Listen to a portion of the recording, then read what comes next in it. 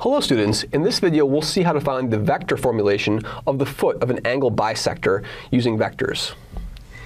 Recall that if we're given two vectors, A and B, so I give you two vectors. What I can do is I can look at the line segment between those two vectors. Here's the vector B, here's the vector A. And I'm going to consider a point on the line segment between A and B, visualizing them as vectors. Of course, as we're visualizing them as vectors, we know that they're vectors with respect to the origin, right? So in other words, I can look at say the origin's over here, then that's the vector A, and that's the vector B, okay? So what we can do now is we can notice that, and here of course is the vector x, that's the point of division on the line segment, okay? We can notice now that the vector from A to x, which is x minus A, is in the same direction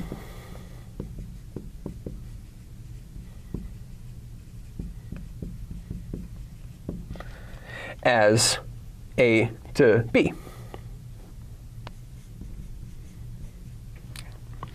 So what we can do is if we let this length over here be length x, from A to x have length x, and we let from x to b have length y, then we can notice that the length of ax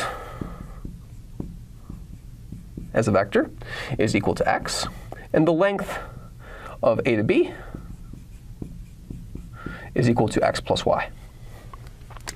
Now, since A to x is in the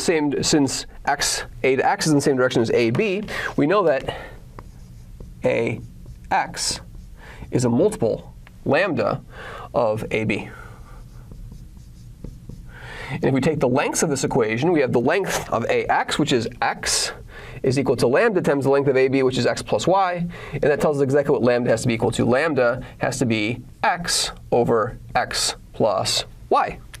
And so now we can use this to rewrite the equation. So this tells us now that x minus A is equal to lambda, which is x over x plus y, times b minus a.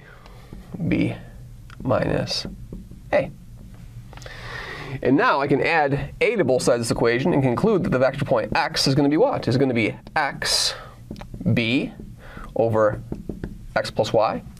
And then I'm going to have a plus a, so I'm going to have a plus 1 minus x over x plus y times the vector a. And so what this simplifies to, this is going to simplify to just y over x plus y. So this is going to be x b plus y a over x plus y. So this is a very useful formula because now we can apply this to the angle bisector problem. So now we have a triangle like this. If I have A and then B and then C, a triangle, and I draw the angle bisector, and I call that point over there D, and that's the angle bisector, so that's going to be alpha over 2 and alpha over 2. Then, what do we know? If this length over here, I'm going to call this length over here, let's call that length over there x, and that length over there y. And then the opposite side from C, I'm going to call that length C, and I'm going to call the opposite side from B, B. So we know that x over y, in this configuration, x over y, is equal to C over B by the angle bisector theorem. This is the angle bisector theorem.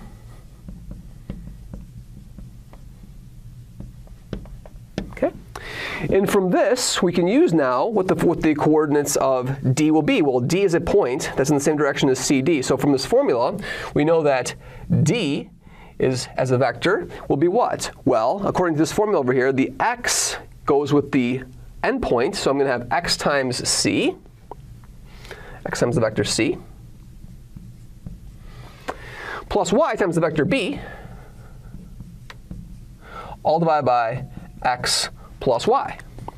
Now, if I divide this whole equation by y, I will have x over y c plus b over x over y plus 1.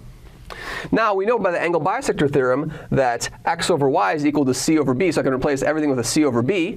So this is going to turn into C over B, C plus B over C over B, C over B plus 1, C over B plus 1.